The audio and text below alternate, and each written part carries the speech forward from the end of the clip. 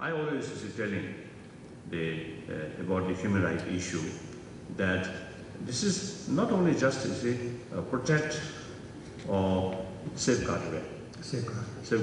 for individual, but also this is something very important matter for development of development or the transformation of the community.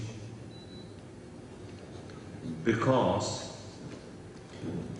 usually those individuals who have some sort of critics about the ruling class or the existing establishment, these individuals also have the sort of potentiality or ability to have vision of future.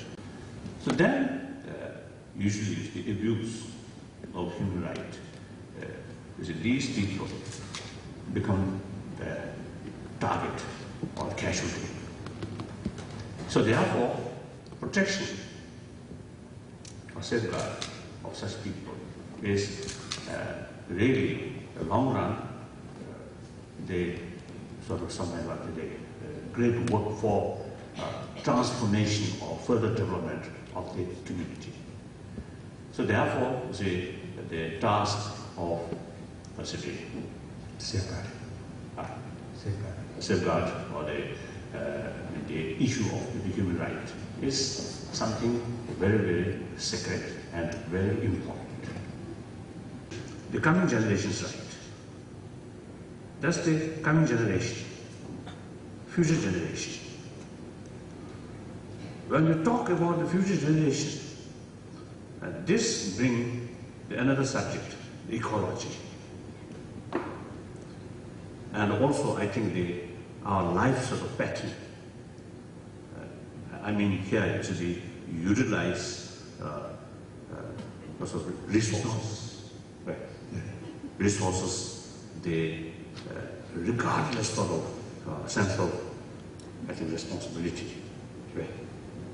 There is huge gap, rich and poor. Northerners, industrialized nations, usually they have what's called surplus. At the same time, the other side, or the south now,